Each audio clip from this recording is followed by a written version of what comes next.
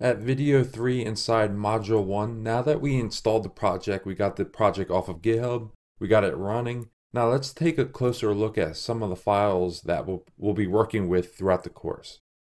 Inside of our project, the first thing we'll check out is our server. So this is like our fake backend, our fake database, and I'm using JSON server. So if we take a closer look at this, this is our database.json file. And here we have a bunch of records. We got a products array, a whole list of products. And then also down at the bottom, we got a bunch of users here. So whenever we're logging in, we use the admin or the user, and you'll notice there's no passwords or anything like that. So this isn't really logging the user in. It's kind of a fake login process. We didn't really need to set up like a real server or anything like that to test out NGRX. So I didn't bother with that. So I used this fake server here. So that's our server. And then if we go inside of our application, the Angular application, and go inside of the modules, and we'll be doing a lot of work within the auth and also the products. Now we are currently at video 45. That's the reason you see this state here.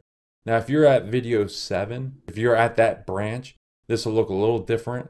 And also inside the auth module, like for example, the login modal, we add that later on. So you won't see this component.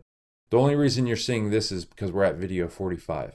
Now this auth links component, that is the links that you're seeing at the top right of the header. If we go back to the project, and that is up here. So these two links are within their own component. And that's it for the auth module. And then the other module we'll be doing a lot of work inside of is the products module.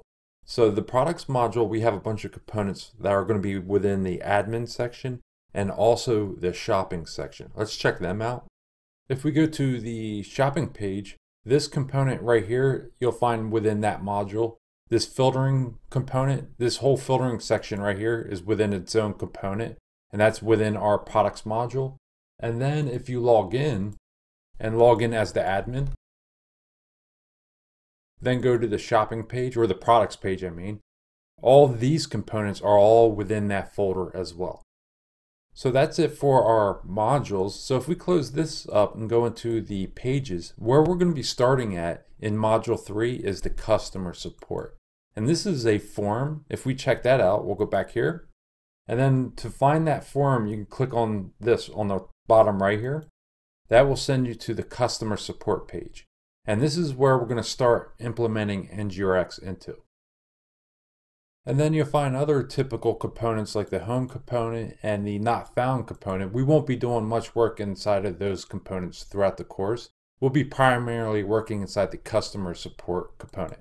And that's it for the pages. And then we got a bunch of shared items like the footer. We won't be doing any work in there. The header, the course list, that's the course list you see on the home page. Some shared models, services, and the top bar where our links are at.